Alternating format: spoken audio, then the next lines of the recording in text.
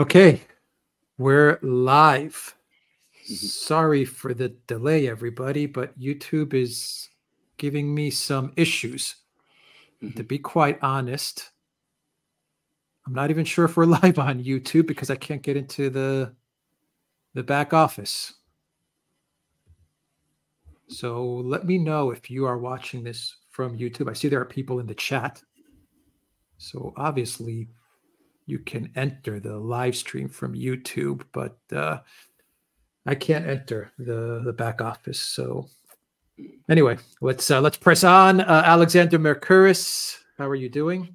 I'm very well. I'm very happy and excited to have Jeff with us discussing Australian things, AUKUS and all that. And we have Jeff Rich. Jeff, welcome to the Duran. I have all your information where people can follow your YouTube channel, where people can follow you on Substack. Welcome to the Duran. How are you doing? Thank you, Alex and Alexander. It's a real delight to be here because I'm just a humble member of the Duran community, and hopefully I can offer a little bit of insight as to what's going on down here in the Southern Indo-Pacific about AUKUS and how it relates to some of the global developments. So. Fantastic. And once again, I have all your information in the description box down below, and I will add your Substack and your YouTube as a pinned comment as well. I will have those links as pinned comment. Hello to everybody that's watching us on Rumble, Odyssey, Rockfin, theduran.locals.com, and hopefully on YouTube. Hello to everybody. And let's get started, Alexander. Let's talk about AUKUS, China, the Asia Pacific, Australia. Let's get into it.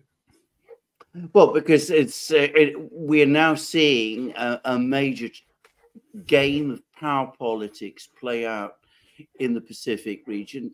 This is becoming increasingly the area which the United States is most concerned about. They're up against the other superpower, which is China. In the Pacific, they're becoming increasingly worried about the buildup of the Chinese fleet. I've been hearing comments. We've had comments from people from the United States who come to our programs and who've actually discussed them about how concerns there are in the United States that the Chinese are able to build up their naval fleet much faster at the moment than the United States can, because China's shipyards are so much larger, so much greater. China accounts for something like 40% of world shipyard construction. The United States, less than 1%. So they've got all of these concerns. And of course, right in the middle of all of that, a traditional ally of Australia, and by the way, of the United Kingdom, sorry, of the United States and of the United Kingdom, which is Australia. Australia, we have a particular fondness for in Britain. They still have the same king as we do. I wonder for how long, but anyway, they do. And of course, some years ago, I remember Boris Johnson, Joe Biden, to the fury of the French, announcing that there'd been this great deal, AUKUS, done with Australia to provide Australia with nuclear submarine technology. The French, as I remember, were furious about it, lots of sound and fury from Paris. And the Chinese, of course, were not happy as well either, because until just about 5 years ago, Australia and China seemed to have a burgeoning relationship.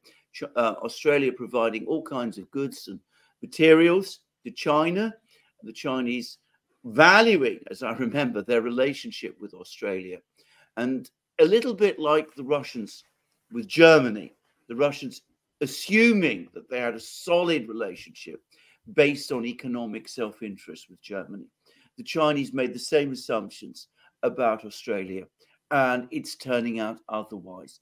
The question is, given this transformation in the geopolitical situation and its own situation, what is Australia getting out of this? Is this working? Is this new realignment working for Australia? So we're very lucky to have Jeff Rich, member of the Duran community, joining us today. He's able to give us insights about all of these questions, telling us where AUKUS is going. There's articles in the British media which suggest that it's not doing particularly well as a program, but anyway, but perhaps, Jeff, you can fill us in, provide all the, fill in all the gaps, tell us what's going on. Absolutely, Alexander. And I think it was like September 2021 that the AUKUS deal was announced, and it was kind of announced in sort of two phases. First under the former Prime Minister Scott Morrison, and if you go back to September 2021, it's like a month or so after the fall of Kabul, and there's a lot of angst around the world about the robustness of, US alliances, US primacy, that sort of thing. And there was a big debate about that in Australia. And it was a huge surprise announcement, and it received enormous attention in Australia, a few months before a likely election. And it was generally seen as kind of a good thing that, Australia was sort of stepping up to the plate, so to speak, and, was now a kind of a premier military power having nuclear submarines, which is the main aspect of the AUKUS deal, that Australia would gain access in a number of decades to nuclear submarines.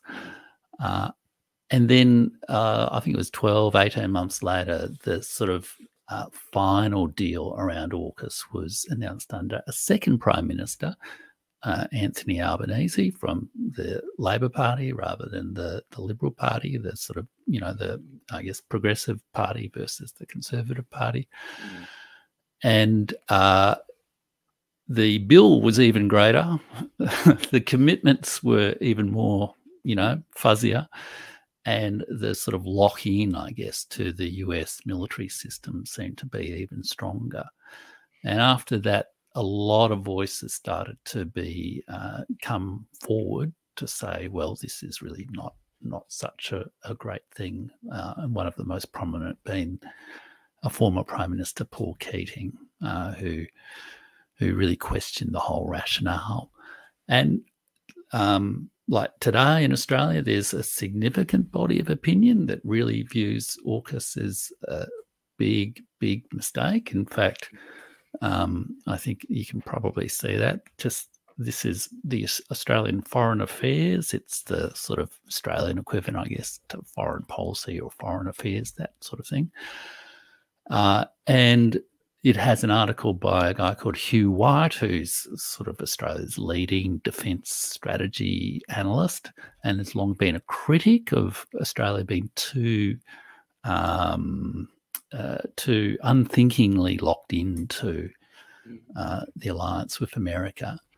And he's saying that AUKUS is dead in the water, that it is a plan to develop nuclear submarines in decades' time that will likely never be delivered. And in the meantime, Australia's sort of kind of naval defence capacity is sort of deteriorating and needs to be replaced, which was the original impetus for the AUKUS deal, that our submarines are outdated and we needed to get new ones.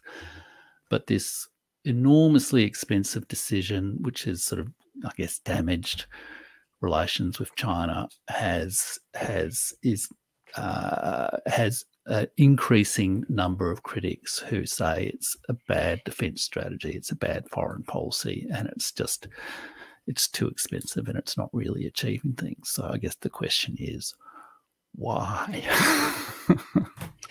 Indeed, very, very, very interesting. It reminds me, I have to say this a little bit again, of Germany. Germany, pressed by the United States to build up its military capacity, being pushed in effect by the US to buy weapons from the United States, because realistically, it can't crank up military production to the same levels, to the levels that would be needed in order to fulfill all the demands the Americans are making from it. And at the same time, also pressed to supply weapons to Ukraine, So that the reality is that Germany's defense position is weakening, even as its relations with Russia are worsening. And the same, it looks to me, is happening with Australia and China. Now, can you just explain what? We just take a step back, because I know a lot of people are not familiar with this now. What AUKUS actually was, because there was this deal with the French to provide conventional submarines to Australia. Now, would those submarines have been available fast? Because I think that's the thing that, and I can also remember Boris Johnson, coming on telling us all about Britain about what a wonderful thing AUKUS was. Nuclear technology in submarines is incredibly different, very different from conventional submarines, very difficult to build. Where are these submarines going to be built? Are they going to be built in Australia, in Britain, in the United States? How is it all going to work? What's the plan? I think some of them are, the part of the contention of it is some of them are to be, I guess, gifted from the United States to Australia. Some of the nuclear submarines are to be gifted from, gifted in a general sense to Australia. And so that's snag number one, because there's a debate within America as to whether it can actually afford to, let go of a few nuclear submarines. There's also to be some construction, I think, in Britain. And then there's that snag number two, because there's increasing doubts as to whether Britain can actually kind of fulfill its end of the bargain. And I think there's meant to be some sort of R&D and, defence industry sort of flow on to Australia. But unlike, I think, the French submarine deal, there's unlikely to be construction in Australia. And that was, in some sense, as part of the political attraction within Australia of the French submarine deal, because the submarine construction was meant to happen in one of the states in Australia, but there were a whole lot of issues with the French submarine deal, which was part of what was driving people to sort of look for a better solution, I guess. So the French submarine deal was by no means perfect, but Australia has also been sort of wrestling with this question of how to acquire a proper submarine fleet for like decades. I don't know what the comparison in other countries would be, but it's like the perennial sort of policy failure, so to speak, within the defence community as to how the hell what's this decade's submarine deal that's going to fall over? What's it going to be? So AUKUS is basically, it's got, I think, three components. One is the nuclear submarines, and that's the major thing. And I think it's like 6 to 8 sort of nuclear submarines at an enormous price, like $360 billion.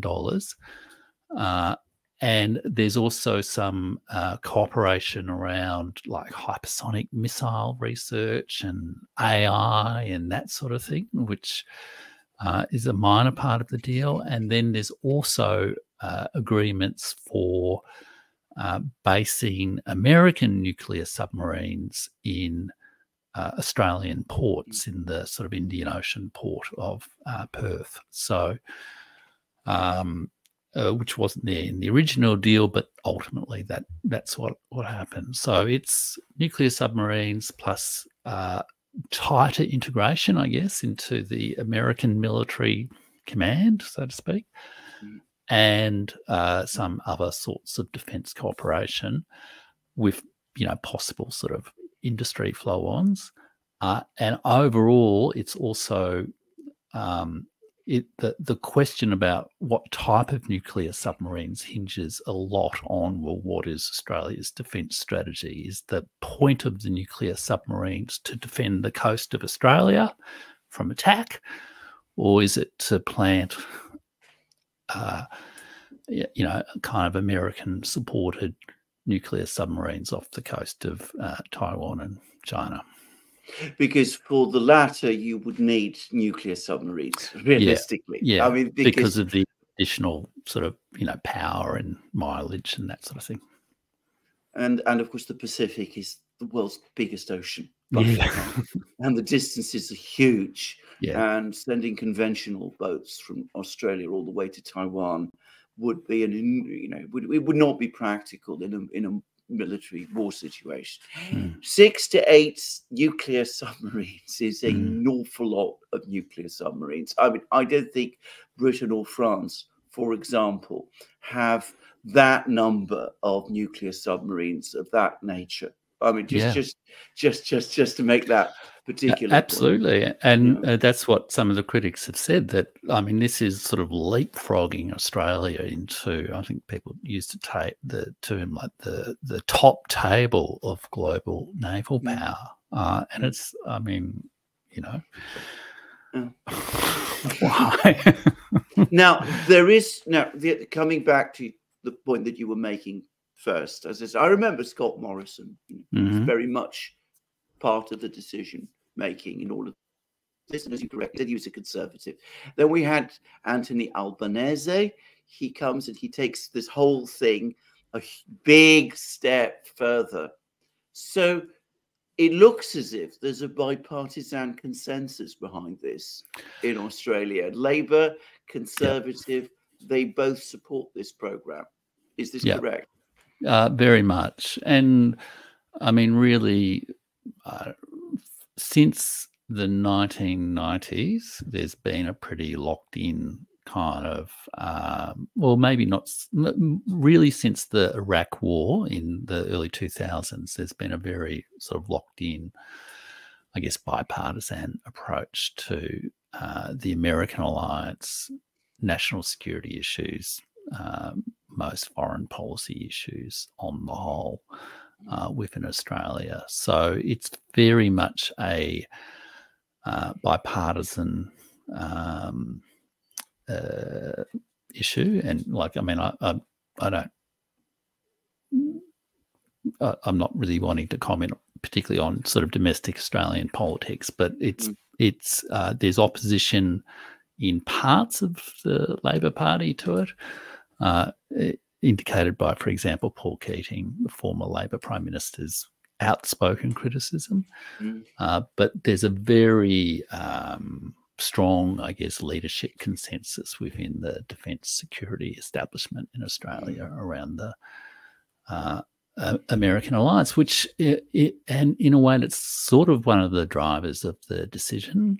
It's interesting that you talked about the German example, because I mean, I think there's really sort of two sort of main drivers to this decision. One is it's like a response to concern about the decline of American primacy. So people around the world are trying to work out, well, how do we respond to things in this sort of changed world?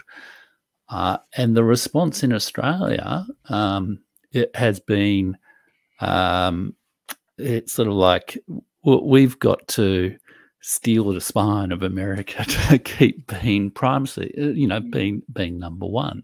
There's a very strong belief within, I guess, defence foreign policy circles in Australia that American primacy has been good for Australia, and we'd like it to continue. And so we want to, and we can see the, fading will, or the concern about, Trump and nationalism, or sort of a more isolationist approach in Australia. And so we want to be the best possible ally we could, step up, make more contribution, and, go and get those nuclear submarines. So it's sort of like it's almost like a defensive sort of response to the fall of American primacy. And then I guess the other driver is just the sort of what Emmanuel Todd talks about in his recent book, The Defeat of the West, the sort of decaying sort of leadership culture in many countries around the world and their sort of integration with the sort of, the sort of post-imperial American sort of system. And so that those two drivers have reinforced a long tradition in Australian foreign policy of really holding on tight to our great and powerful friend. First it was Britain, and then after World War II, it was America. And the sort of trade and economic relationship with China has developed enormously over the last, really since the 1970s, but especially since the 1980s. And but that's always been done within the umbrella of, I guess, believing in American primacy and the importance of Australia having that security partnership with America. So whilst America was strong and committed to Australia, or defensive Australia, the Australians said to themselves, well, we can do our deals with China, but as America retreats, we are becoming more nervous and we cling to the Americans even more. Now, some might find that a rather strange kind of logic, actually. I mean, if the Americans are withdrawing, or the fear is that they are, I mean, it might make rather more sense, perhaps, to work out a more stable relationship with the other power. But is it the case, perhaps, that deep down many people in Australia are afraid of China? That's an interesting question, and I guess there's a couple of different interpretations, I guess, of what's going on. One is, Australia has a bit of a tainted history of, like a lot of countries, of having race-related immigration policies. So the sort of White Australia policy, which began in like the early 1900s and really continued on until the 1960s. So there's some level of that. But on the other hand, Chinese migration to Australia and Indian migration to Australia is enormous. I mean, they're the second and third largest immigrant groups within Australia, and I think like a huge proportion of the Australian population have, family born overseas. But some people say that's sort of underlying racism. It might be the case. I don't think that's right. Then the other argument is there's a fear of abandonment. We're geographically isolated, huge coastline, a long way from London and New York. And we've had this famous incident in our history in like 1941, 1942, when the Japanese, empire came and took Singapore, and as part of the general kind of collapse, so to speak, of the British Empire during World War II. And that's often seen as, Britain let us down in our direst need. And that was why we switched to America. So there's this argument that there's a fear of abandonment in, I guess, Australian political culture. And then I guess the third possibility is that, the AUKUS, the Australian public didn't have a whole lot to do with the AUKUS deal. It's a phenomenon that occurred as a result of, elite decision makers, a very small circle of decision makers.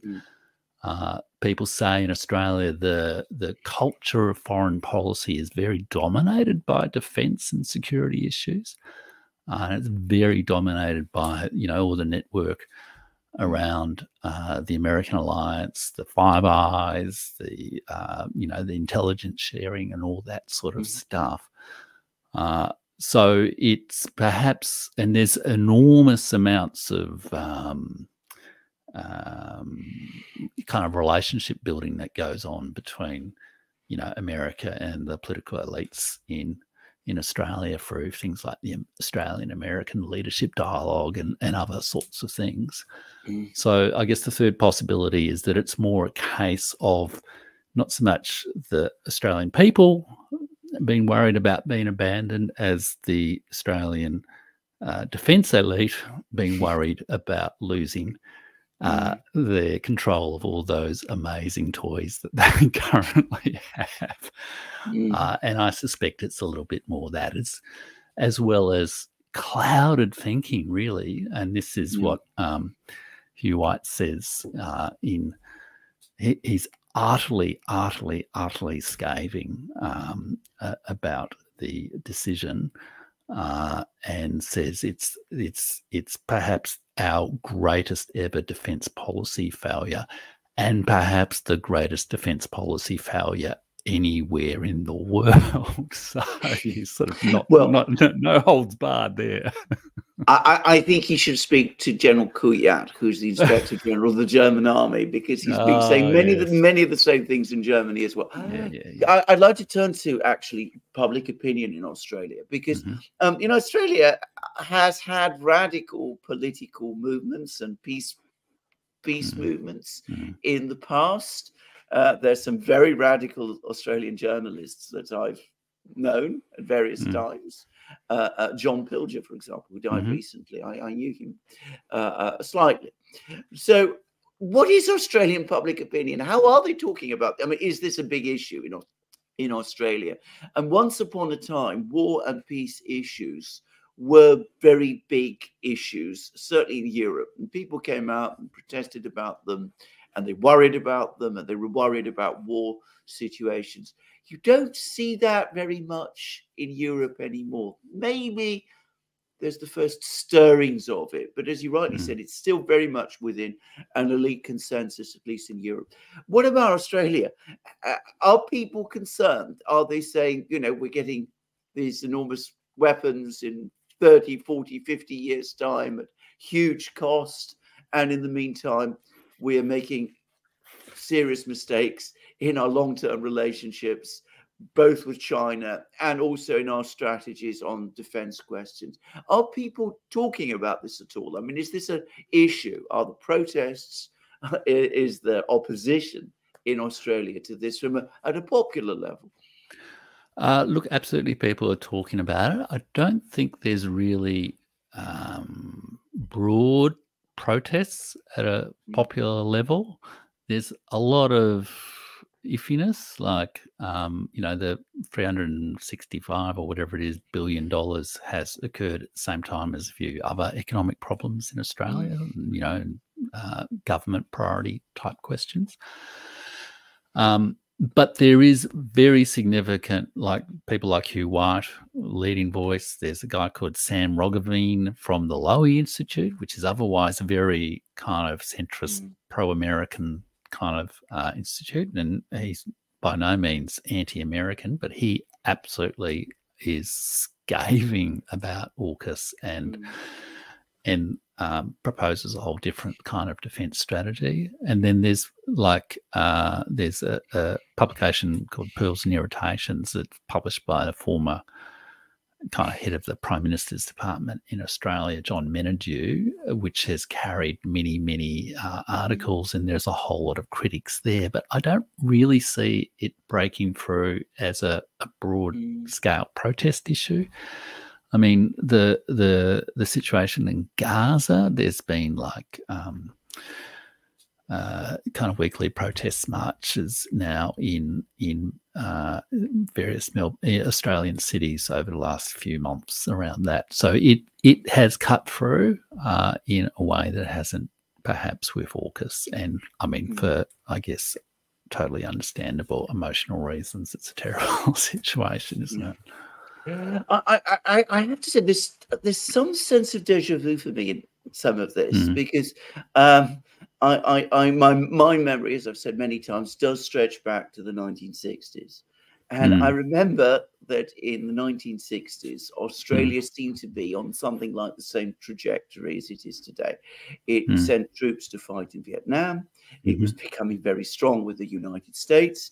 It bought F-111 fighter jets from the United States, about the only country in the end that did, as I sort of remember, which were in their day. I mean, they were, you know, they were the most complex, expensive fighter jets that you could possibly own.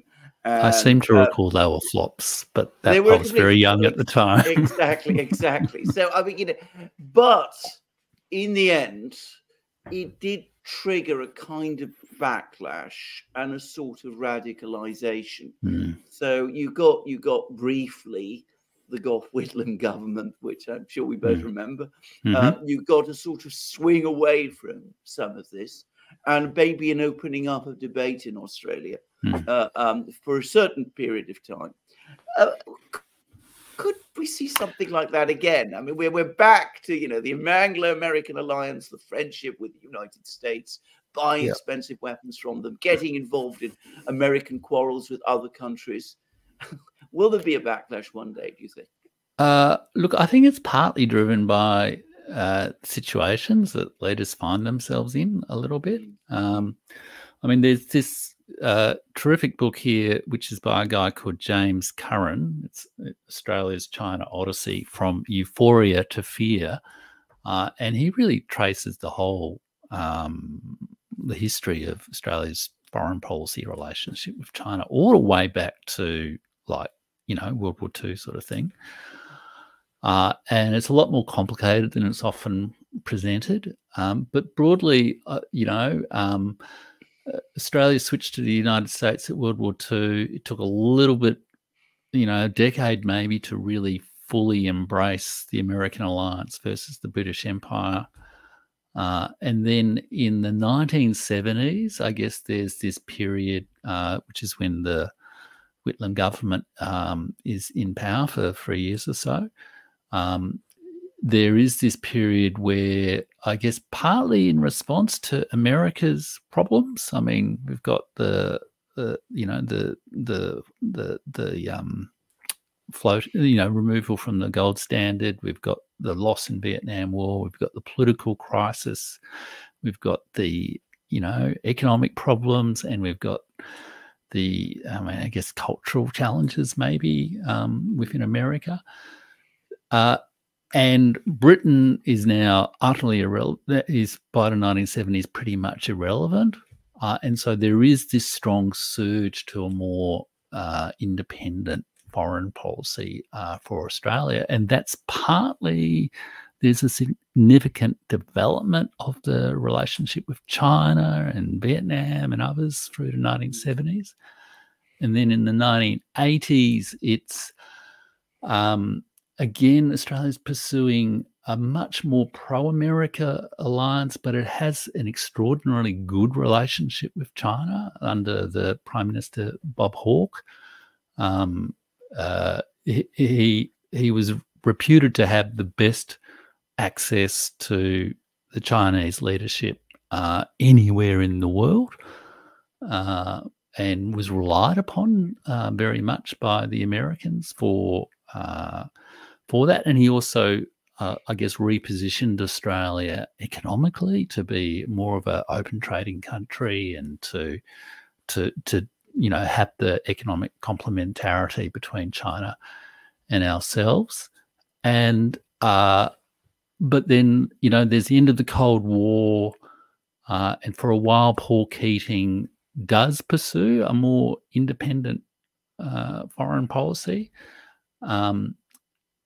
But and like he becomes prime minister literally like as the Soviet Union collapses in, you know, at the end of 1991. He pursues a more independent nationalist sort of foreign policy, but again broadly within the American umbrella. So it's no surprise that he's the only prime minister since the 1990s who has come out so strongly against AUKUS, because he was really the last one who, I guess, had perhaps a broader vision of where Australia could be in the world. including relationships with Indonesia and all that sort of thing. And then under John Howard through the 90s and early 2000s, he kind of cements the relationship. He sort of does a similar thing to, I guess, what we're doing with AUKUS. You know, the Twin Towers happens. John Howard's in New York at the time, and he sort of feels the pain of the American leadership and says, you know, we're going to invoke the alliance between Australia and the US because it's been attacked. So there's this, I guess, more locked in sort of feeling under John Howard. Then from 2007, there's the sort of Rudd-Gillard, Rudd governments, which you know, there's a lot of expectations, I guess, of Kevin Rudd because he, you know, was a former diplomat. He spoke Chinese. He knew a lot about at least Chinese literature and politics. But things started to get a little bit difficult there. And then especially as America starts to do its sort of pivot to Asia, there's growing pressure on Australian leaders really to sort of lock in behind that. And there really has been a bit of a push. And throughout that whole time, America has sort of kind of had a little bit of a worry that the trade relationship with China will sort of turn Australia, as, you know, make them, you know, I guess dependent on Chinese trade the way Germany was dependent on Russian gas. And I think that's just gradually increased over time. And then it's really from about 2015, 2016 when things started to get really a bit sour and nasty, I guess, in the relationship between Australia and China, because I mean, there's that old dynamic between Australia and the United States, but there's a dispute over Huawei, there's a dispute over foreign influence, there's a range of trade disputes, and then the sort of 2016 happens with Brexit and Trump, and everyone goes a bit crazy about America's role in the world, and then it gets a little bit difficult. And it's really only in, I guess, the last year or so. I mean, literally Australia's diplomats and ministers and prime minister were sort of frozen out from kind of diplomatic contact with China for, I think it was like about 5 years. Some pretty hostile rhetoric, and there was a feeling from Australia's side that, you know, maybe China was going a little bit hard and being intimidating Australia, trying to influence us too much. And I guess China probably also felt, well, you know, what are all these guns pointed at us? Yeah. I have to say, I've read articles, in fact, not just articles, editorials in Chinese media, the Chinese media, a couple of years ago especially, where they were absolutely shocked and very, very dismayed about this turn in Australian policy towards them, against them. And this, by the way, predates AUKUS. I mean, I remember reading articles like this. I mean, they hadn't expected, they'd assumed that they had a good, steady, stable relationship with Australia. And the Chinese are, you know, they were astonished at how suddenly, from their perspective, it changed. And I think they were also very disappointed, just by the way the Russians have been about Germany, about the fact that all of these people in Australia, the business people, the business community there, which presumably has done very well from the trade with China, how quiet it has been, even as this great change has happened. Has there been any pushback from the business community in Australia? I mean, you know. Oh, look, I mean, there has been to some degree. I mean, in a funny sort of way, I feel that like what we have said in Australia for, I mean, I don't, decades, it was certainly something that, like John Howard said from 96 to 2007 or whatever, was, you know, America's our security partner, China's our economic partner. We can live with both. We don't have to make a choice.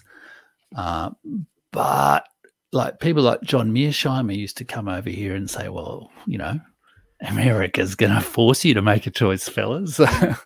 Can I just say, he's made that very same point to me as well. He's actually spoken about the fact that he came to Australia and he was telling the Australians, you know, you think you can have your cake and eat it, but the Americans won't let you.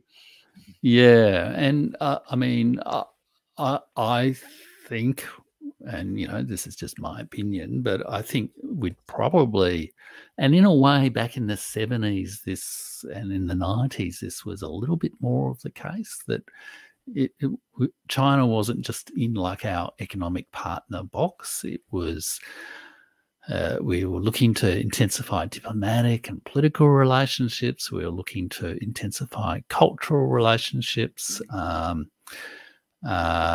and you know, security relationships might be a bit far, but it was perhaps too one-dimensional a sort of diplomatic relationship, and as a result, it was fragile. It was, you know, at risk, I guess, of those other forces coming by. And like from the 70s, there's been a huge push to, you know, promote Asian language study, Asian, you know, area study type activities. Many people who I've known over my life have done enormous work in that regard, but it simply hasn't really taken off as much as you would like.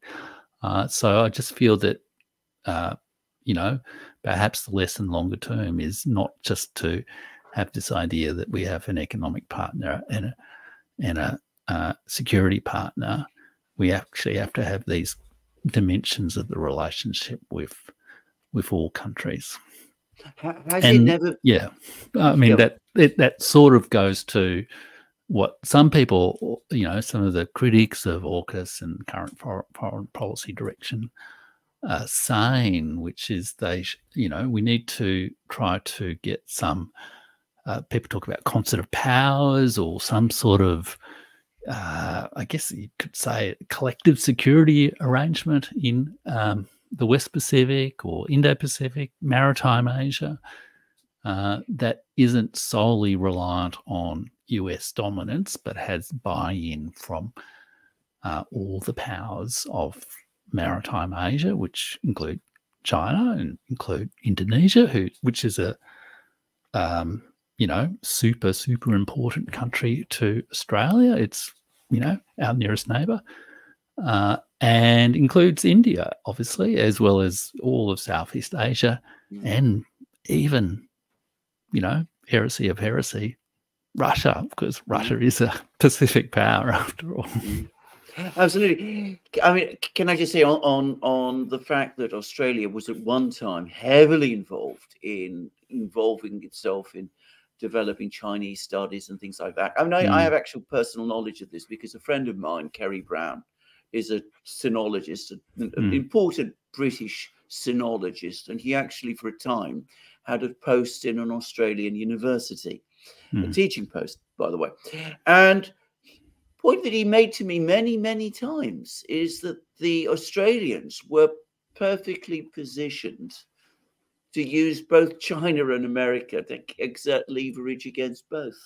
That their particular skill, their great utility to both the Americans and the Chinese was that they were able to talk to each and understand each and work with each, and that in a situation where US-Chinese relations were fracturing, it was not in Australia's interest to overcommit to one side or to the other. The best thing for Australia to do was to act as a sort of communicator between both of them. I don't suppose this debate or dialogue ever happened in Australia, but I mean, it makes sense to me. Oh, look, I agree. I think that's. I think it did happen, and a lot of people devoted their careers and diplomatic and academic and bureaucratic careers to that sort of objective. I think to some degree that was definitely the case, like with Bob Hawke and Paul Keating. I think to some degree, also kind of Malcolm Fraser, but. I think in a way it just comes down to this long intellectual habit or ingrained habit in Australia of, for good reasons, for believing that being the first mate of the most powerful country in the world is our best strategy. So we'd rather be the kind of first mate of the number one power rather than, I guess, pursue a kind of a multilateral strategy within a multipolar world, I think. And in some ways, I would say that like the way India has used its advantages of diplomatic power over the last decade, but especially over the last couple of years, is perhaps a lesson to Australia that you don't necessarily need to be the world's greatest military power to, I think, Dr. S. Jaishankar, the Indian External Affairs Minister, talks about India not choosing sides but standing on its own ground, and I think we really ought to do that in Australia. And this is also what some of the critics of AUKUS say. It's locking our foreign policy very much into defence strategy rather than Australia being a diplomatic superpower. Well, I mean, even with 6 to 8 nuclear submarines, I mean, what are we really going to do to China? Whereas where we could be, we're in a really pretty secure position, down there in the Southern Pacific, Southern Indian Ocean. China's got, a lot of countries it needs to get past first before it gets to Australia. It's not really in China's interest to sort of shoot out its own iron ore and, minerals and all the rest of it, food. So why don't we find a way to sort of get along with all the parts of the world and not just trying to be the loyalist first mate to America? I've got 2 last questions, and before I hand over to Alex. But the first is this: does it never occur to people in Australia that there are historical precedents for Australia that suggest that it might not be a particularly good idea to overcommit to one power, however strong, which has lots of interests around the world? As a British person, I always remember the fact that in 1914 and 1939, the British King declared war for Australia. I mean, the Australians weren't even consulted. I mean, they were told by the British that they were at war with Germany and whatever. And, maybe the Australians had interests in becoming involved in those wars. But, I mean, it was not a decision ultimately made by them. And America has its global commitments. They might come and press Australia and ask Australians to do things which might not be either desirable for Australians or in their interests. That's the first thing. The second, and this is the big question that I think a lot of people want me to ask, and I'm going to ask it. What about Julian Assange? Because, of course, Julian Assange is right in the center of this whole issue because he's an Australian citizen. He's, of course, in London, where I am at the moment. We've just had a hearing about them. But many, many of his supporters have been very disappointed about the fact that the government of his own country, Australia, hasn't spoken up for him as they feel it should have done. And is that also because he's been sacrificed, in effect, on the altar of this relationship that Australia seems to be determined to forge with the United States, or at least the Australian elite is? I'll do Assange second, but so the first question was, have we thought about the risks of being, first mate to an overcommitted power? Look, I think a lot of people have.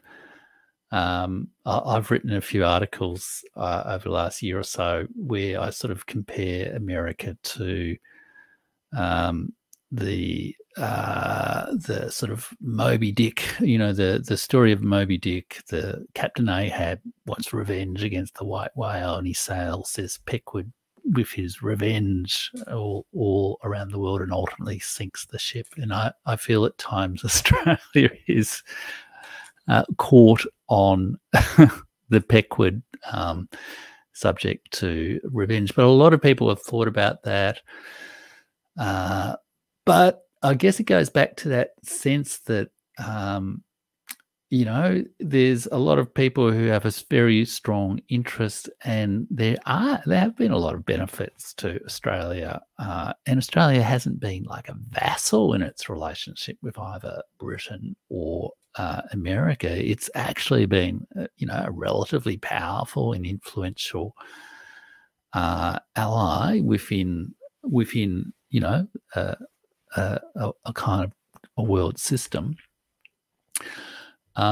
So I think it's less the sort of general attitudes. It's the sort of, I guess, the leadership circles, the key decision-making circles who are institutionally surrounded by these relationships and these connections, etc. And it's sort of like, it's the sort of air that they breathe is the American alliance, and they can see many of the benefits. I mean, there was a great debate between John Mearsheimer and a guy called Peter Varghese, who was the former head of the Foreign Affairs Department, which you can watch on YouTube. And probably because John Mearsheimer was involved, it's had like 350,000 views.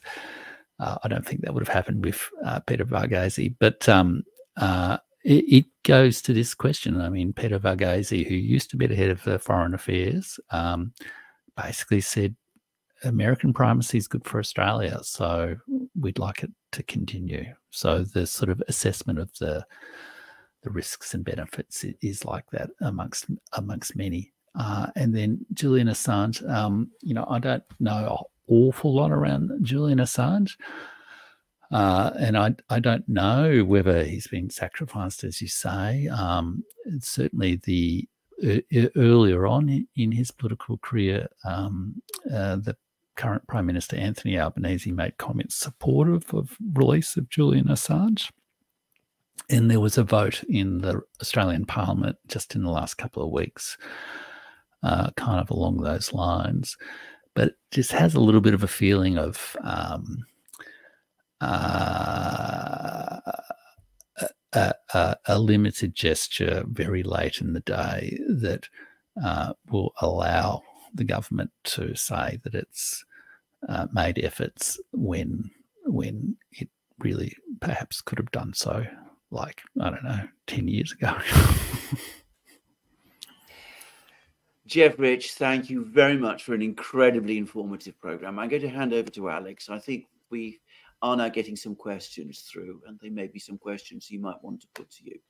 Cool. Yeah, we have a couple of questions and comments, and we will wrap the live stream up. And whatever other questions we have, Alexander, me and you can knock them out. But Danielle says, how about we get our sovereignty back in Australia and get Julian home? Yeah. And Danielle also says, we had a great anti-war bands and songs that became our anthems. Midnight Oil, Red Gum, no Australian voices in our music now. Yeah. Well, Peter Garrett, who was the lead singer of Midnight Oil, you might know him. He subsequently, and famously had this song, you know, US forces get the nod, not, you know, look out for your country sort of thing.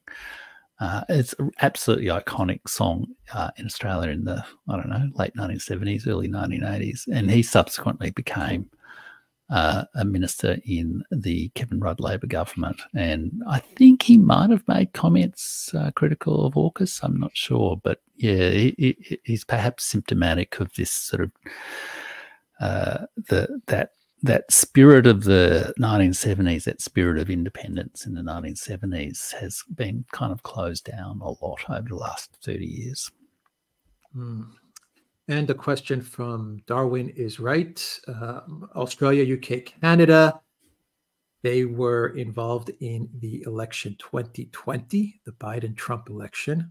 They pushed the dossier. They also targeted the Trump campaign. And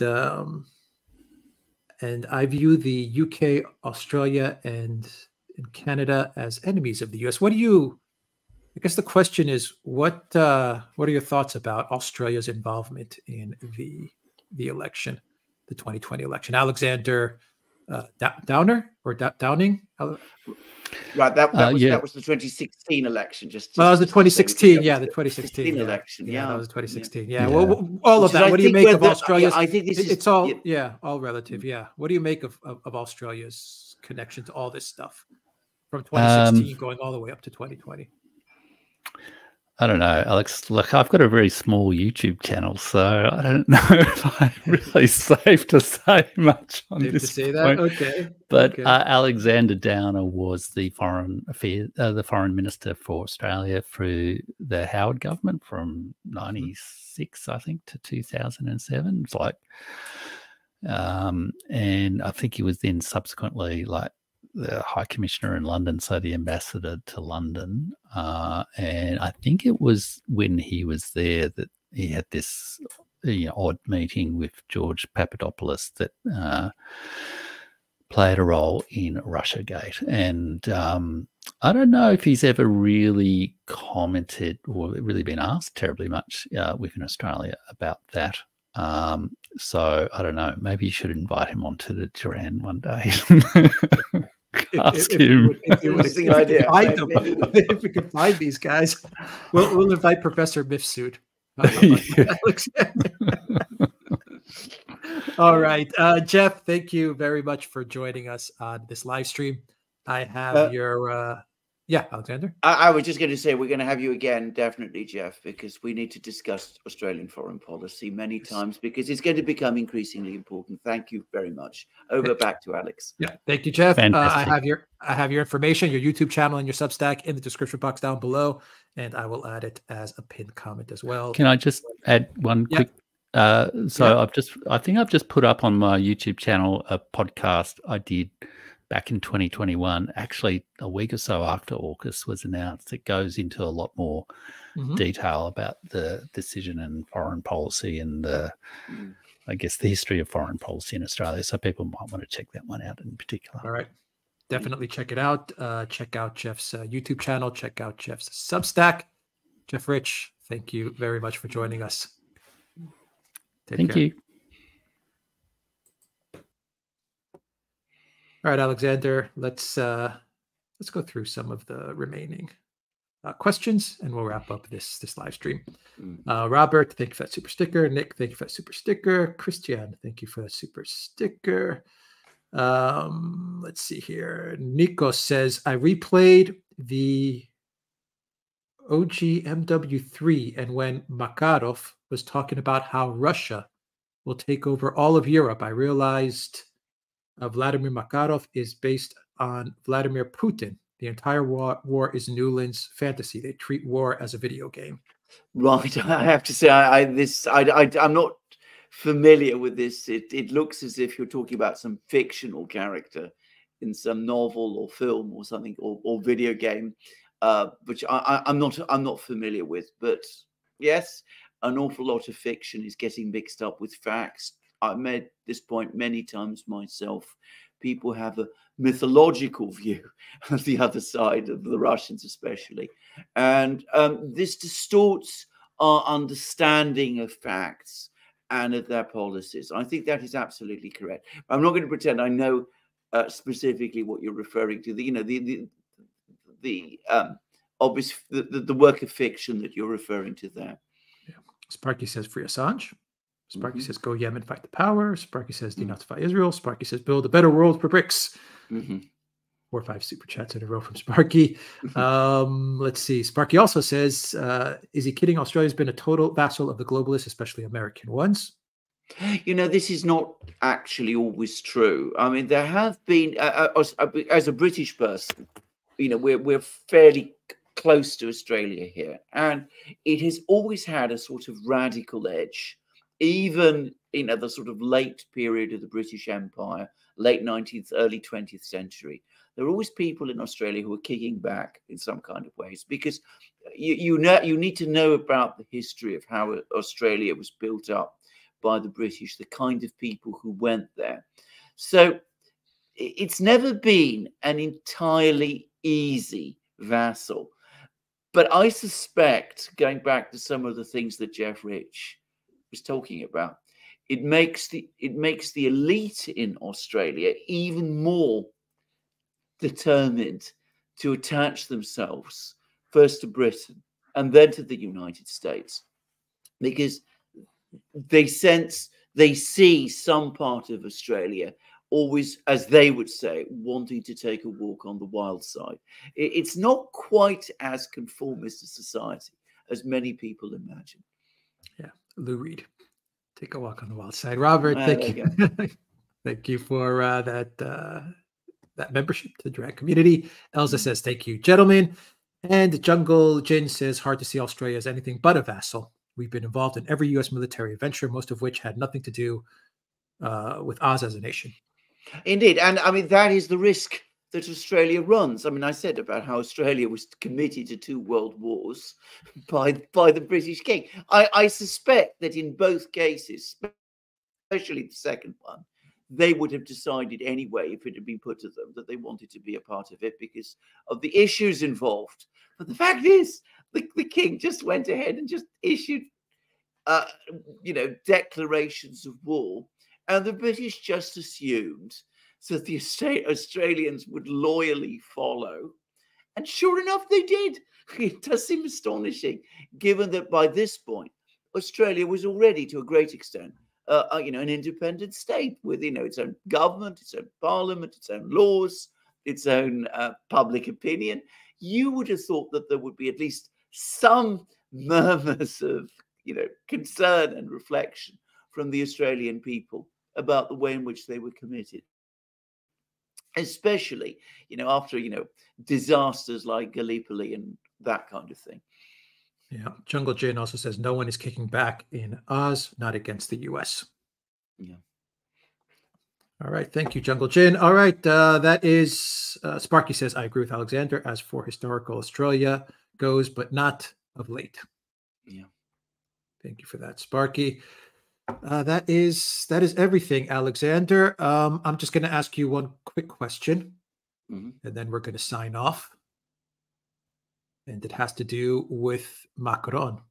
Yeah. And his statements. Yeah. Alexander, what do you make of Macron's statements about NATO troops or EU troops possibly entering into the conflict in Ukraine? Your thoughts? Well, I think it is, first of all, a symptom of panic. I mean, they can see the way in which the situation in Ukraine is now accelerating out of their control. So it's panic. But people who are in panic, and, he called this urgent meeting to the Elysee Palace, brought people from, all 20 countries to come along and attend. People who are panicking do incredibly reckless and dangerous things. And I have to say, I'm not at all surprised that it is Macron who's advocating this. And it may happen. I mean, there's a lot of talk about this now. You remember we were talking a few days ago about this talk about setting up this iron triangle of fortified cities on the Dnieper River to try to hold the Russians back. We've had all this rhetoric now for several weeks about, the fact that the Russians are coming and we've got to stop them on the Dnieper or somewhere else.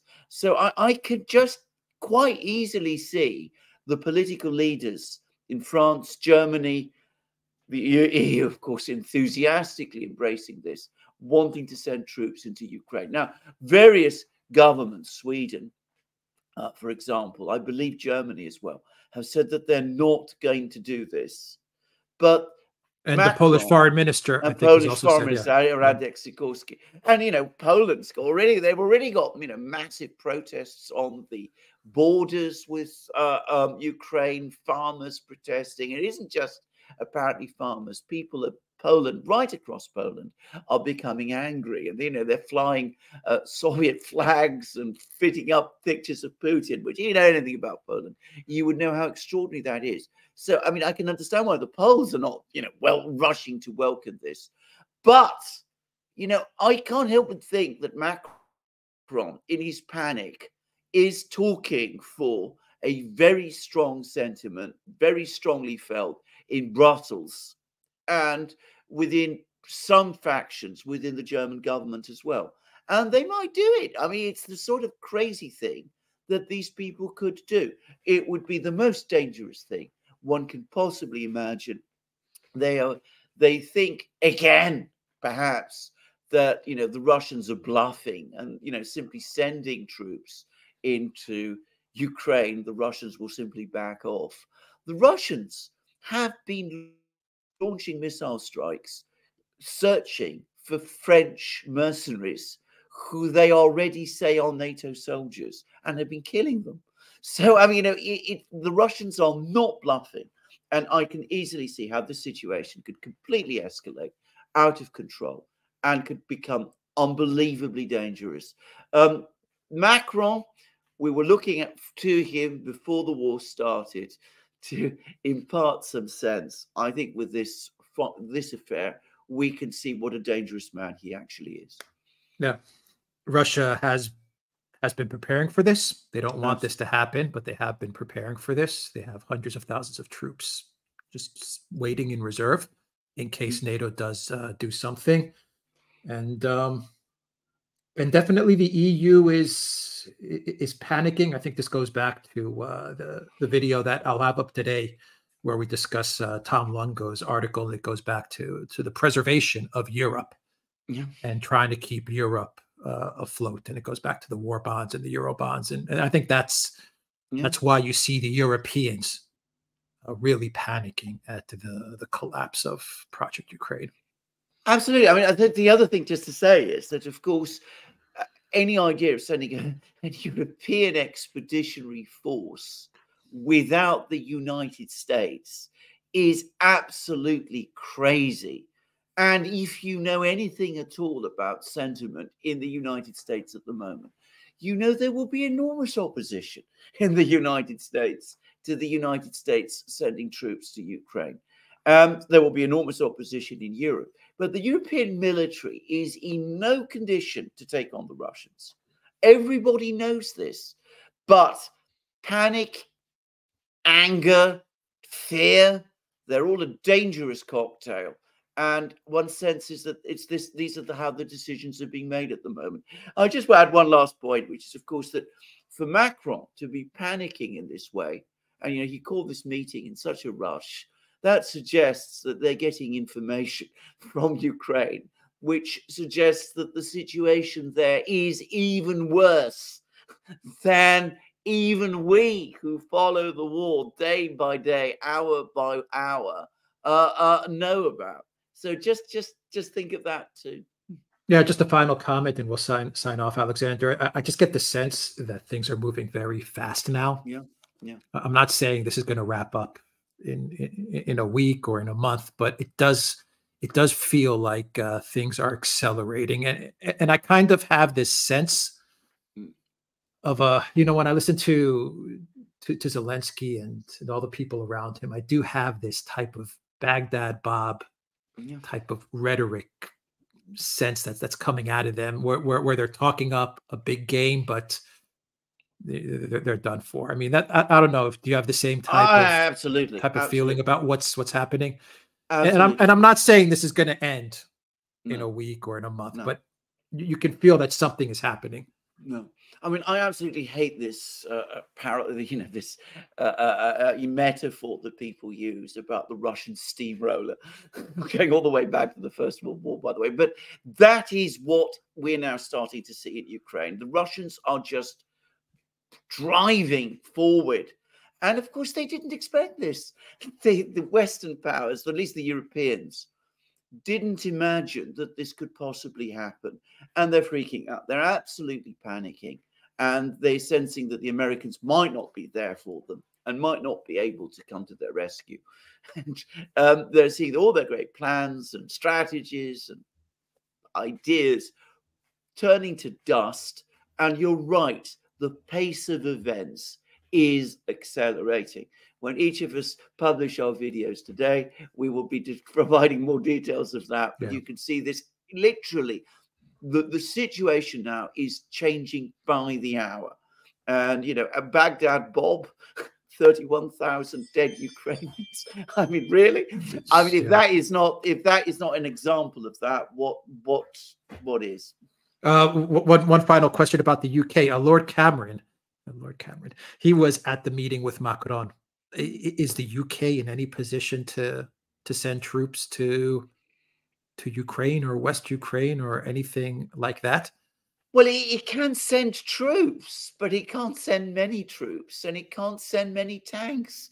And the one part of the British military that still has some viability is the British Air Force, but apparently even that is not in a particularly good way. Apparently only half the planes work, and there aren't even enough pilots to fly those. So, you know, I mean, there are problems in all of those. So, I mean, there are problems. We can send troops, but I mean, you know, not enough, not by any means enough. And why would we want to? I mean, it would be an absolute disaster for us. And I have to say, I think that, again, if the British public, which has been quiescent about this issue, because the entire media is united in support of it.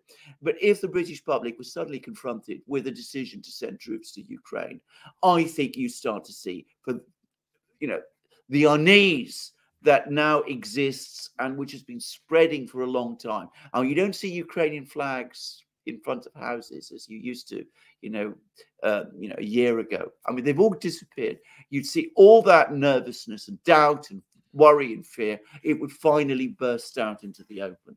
And of course, if George Galloway is elected to Parliament on Thursday, then you will have a powerful anti-war voice, anti-Ukraine war voice for the first time in the House of Commons. Yeah. All right. And always keep in mind, this is Macron. He can say one thing today and say something else tomorrow. Yeah. That's very much his style. Yes. And of course, the other thing, though, is that Fico, the Slovak leader, called him out.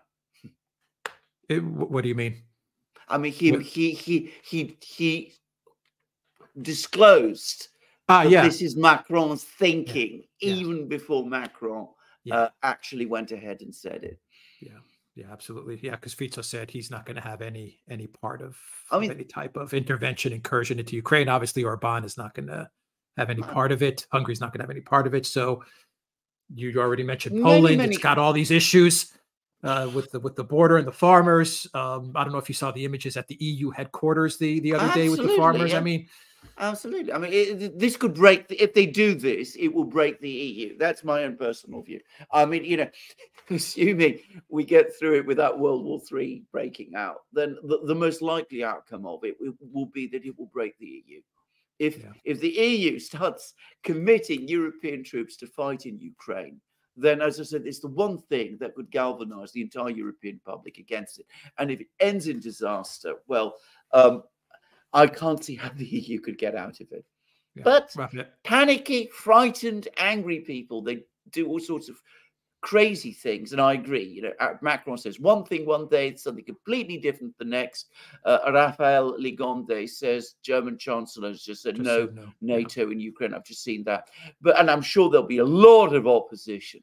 But, we can't assume this isn't going to happen. Unfortunately, on this issue, they've been on the escalator all the time. And this is the obvious last point of it. Yeah. One final comment, question. Baerbock didn't expect the sanctions to work. Macron probably doesn't expect the military to win either, but Europe could do it. Yeah, absolutely. I mean, the Biden administration is now telling us they do not wanting to cripple the Russian economy because it's too systemic for the world economy. You're kidding me? I mean, they really didn't believe that it would. I mean, we mustn't take all of this serious. I think, as I said, they're panicking, and this is a sign of panic and a sign of how bad the situation on the ground actually is. But it's very dangerous. Merely raising these ideas is very dangerous.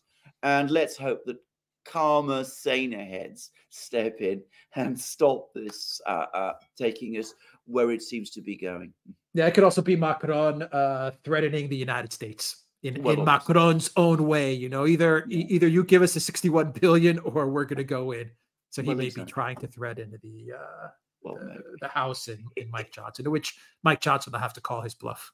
Well, absolutely. Well, I mean, that's the kind of absurd, overcomplicated thinking that Macron likes. So, I mean, it's entirely possible. But, I mean, you know, if he thinks that he can intimidate people like Mike Johnson, I mean, that he's an absolute fool. But then Macron is exactly that. He's a very clever man who deep down is really a fool. I mean, that's been the consistent reality of Macron throughout his presidency. Jupiter. Little Napoleon. All right. I believe his popularity is down about 17%. Maybe he's running away from farmers. I mean, absolutely, yeah. All right. Any final thoughts, Alexander, and we'll sign off for today.